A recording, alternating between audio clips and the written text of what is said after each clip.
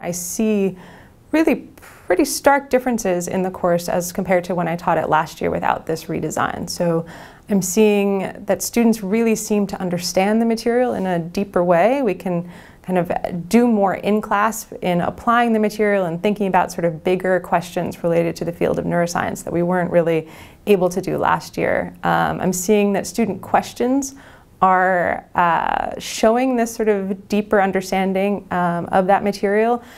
Performance on exams has been significantly better than it was last semester. I had a teaching assistant who's working with me who also has TA'd for other versions of Mind, Brain, and Behavior, and she said, it seems like this year you're going more slowly, but students are learning more.